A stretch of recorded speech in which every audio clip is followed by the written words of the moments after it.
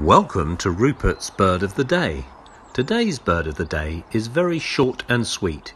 In fact, it's a very tiny and sweet little bird called the wren.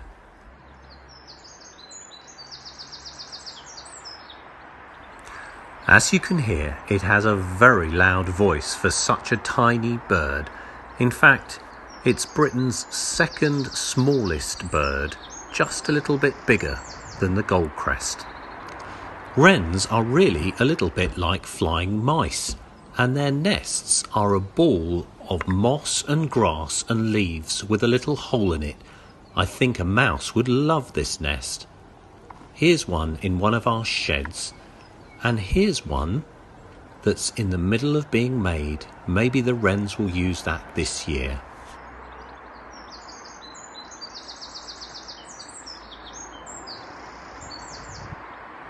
What a lovely song. Goodbye, Mr. Wren.